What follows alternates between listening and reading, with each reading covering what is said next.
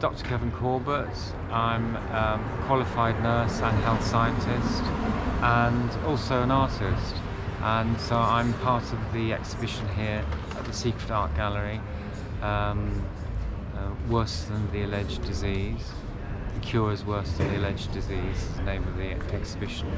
And this is an exhibition that's brought together work from lots of different artists around all the themes that we've lived through in the last 2 years, to do with the lockdown, social distancing, the masking, and the that's now happening nationally and internationally.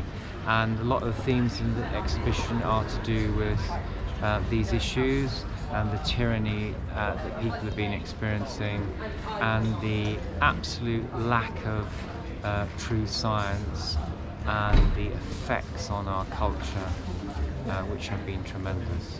So this is the first in the UK and maybe in Europe, first sort of exhibition of visual artists who are exploring these issues in public. They've been doing them in private for the last couple of years, and in public, but bring them together in one show, one exhibition in central London. So I'm here till, I'm associated, I'm helping with the exhibition until next Wednesday, until closure. And would you encourage people to come down? Yes, do. It's open from 11 till 7. 11 till 7, yeah, 11 till 7 every day until the 18th of May.